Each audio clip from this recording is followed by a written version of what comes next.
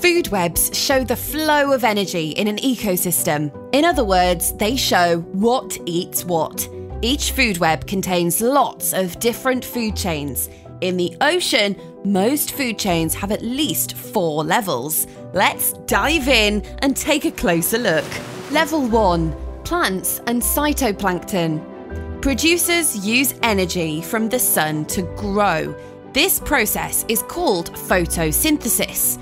Along the coast, seaweed and seagrasses are important producers.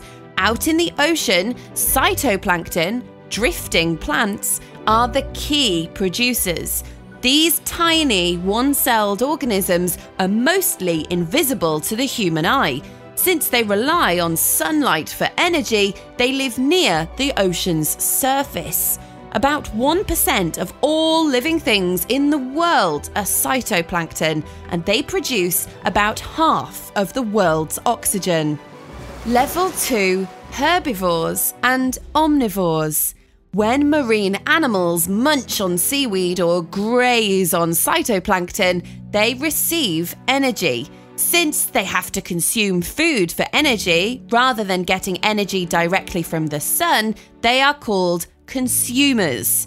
Large herbivores, such as turtles, sea cows, and sea urchins, enjoy a diet of mostly seaweed and seagrasses.